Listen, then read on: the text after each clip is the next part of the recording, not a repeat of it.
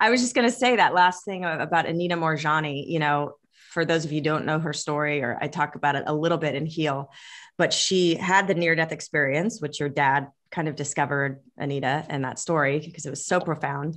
Her body physically was as far gone as a human body could be. Her organs were shutting down, lemon-sized tumors coming through her skin from her neck to her abdomen. Just no way that anyone would look at her physical body and say that it could recover. It was as late stage cancer as you can get. And she went to the other side, the next phase, and had this beautiful encounter with her father, who they had this tumultuous relationship with. She experienced that unconditional, blissful love, which is, the next phase. And so she was able to shift her consciousness, lose all fear of death. And like you said, it's an envy. She's envious of anyone who crosses over because she knows what's waiting for us. And that love, that shift in consciousness, she came back into her body and her whole physical body healed with that new consciousness vibration frequency of love that is beyond, any human definition in words. And so I love that your dad embodied love on this planet. And then, that's why he looked forward. He knew where he was headed. But we talk about in Heal, like love is truly the highest frequency. It's the greatest healer. And I want to talk about his healing story, but Saje, when you were 6, if you could just share the bumps story, because kids are connected to that other side. They're so connected with the imagination. It's so powerful. And the kids, are perfect examples of how, if you believe and you use your imagination and you use love, you can heal. So tell us the bump Before story. Sage starts, I just want to say, before we came on this, Sage said, do you think, because I think I should bring up my bump story because it really fits in with Heal. And I was like, I watched your documentary last night and I was like, this is exactly what I experienced, as a child. And then I would say, like you said, children are more connected. No doubt I was more connected than I am now. It takes more effort now to connect to that kind of place. But yeah, I'll share it. I'll try and make it brief. When I was about 5 years old, I developed a rash on my face of bumps.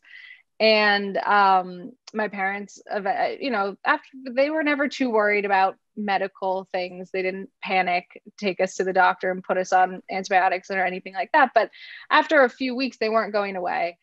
So my parents took me to the doctor and they told me that these bumps were flatwarts, and what they told my parents, and that that they should go away on their own, and that they're pretty common in kids and they're not dangerous. And I made my parents promise they wouldn't tell my siblings that I had warts on my face because I knew what that would do. So that's why they were called my bumps. So we went home from that appointment. I forgot about it, whatever.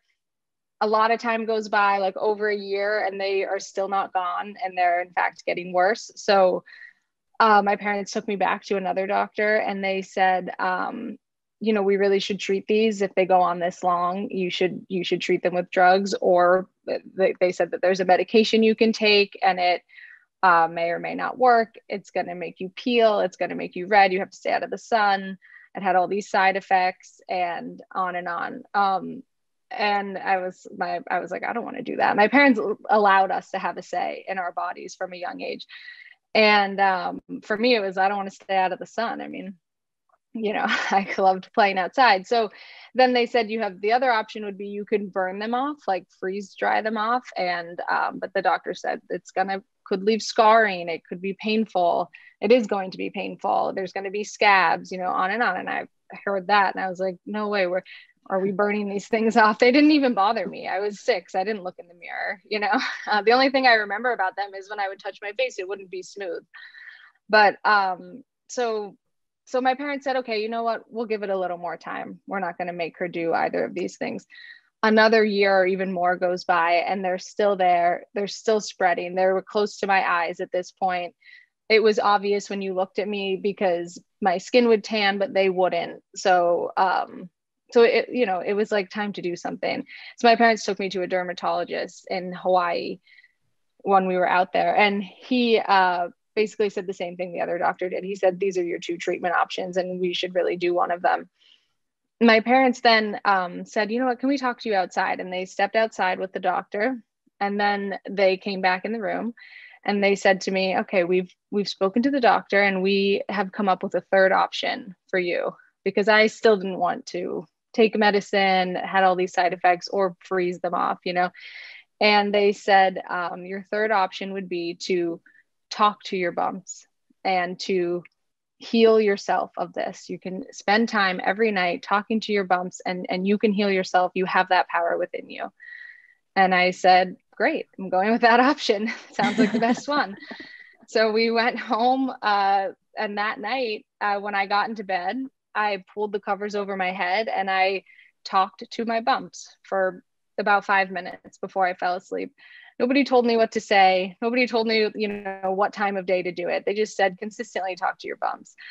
And I did that for 3 nights. On the 4th night, I got in bed to talk to my bumps, and I reached up and I touched my face, and I was so used to having a bumpy complexion, and I couldn't believe that it was completely smooth. I couldn't find a single one. I was like, so I ran out of my bed and I ran into my parents' bedroom, and I was like, they're gone, they're gone. And they were like, what's gone? What are you talking about? And I was like, my bumps, they're gone. And I remember my dad pulled me up close and he was like, oh my God, Marcy, put your glasses on, they're gone. And, you know, and they were like, we can't find a single one. And then my dad was like, what did you say to them? And I said, it's a secret. And he started to tickle me and tell me that this was material for his work and that I needed to tell him what I said, because that this was a miracle. You know, for almost 3 years, I had these bumps, and now in 3 days, they were gone without a trace. And he continued to bribe me. He was like, I'll give you $20. We can go get ice cream. Like, come on, you got to tell me what you said.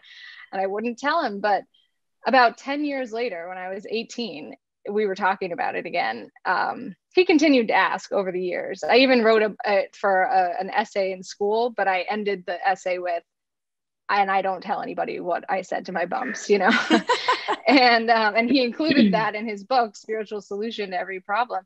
But so when I was like 18, I was like, you know, I'll tell you what I said to my bumps. I don't know why I've kept it a secret so long. I think I just liked the attention I was getting.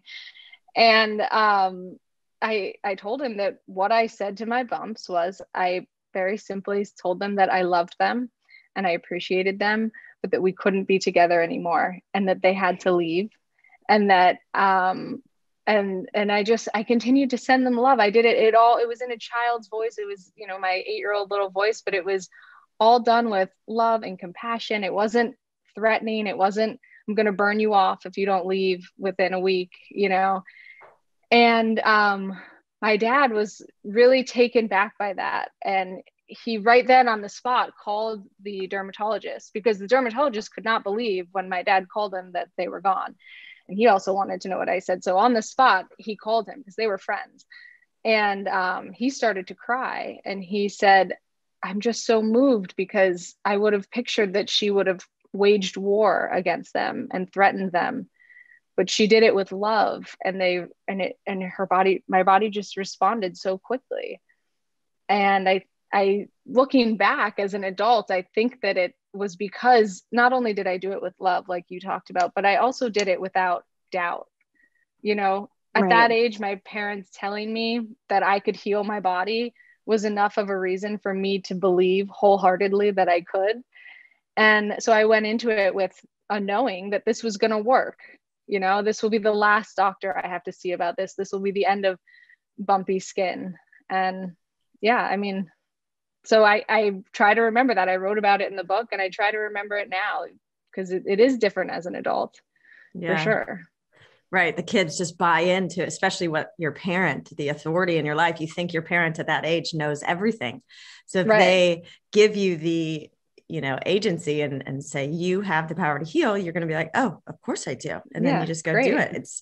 And I think it's such a beautiful story, because, you know, in Western medicine, we tend to fight. We tend to wage war on cancer, or, anything else in our body. We now have this new epidemic of autoimmune where our bodies are attacking itself. We even use the word attacking itself. Right. And battling cancer. I mean, when don't you hear that? And fuck cancer. And it's just this anger. And again, it's in that energy of resistance to what is. When I've heard so many stories of spontaneous healing and radical remission, when you realize cancer is just your human cells that have gone AWOL. They've been isolated.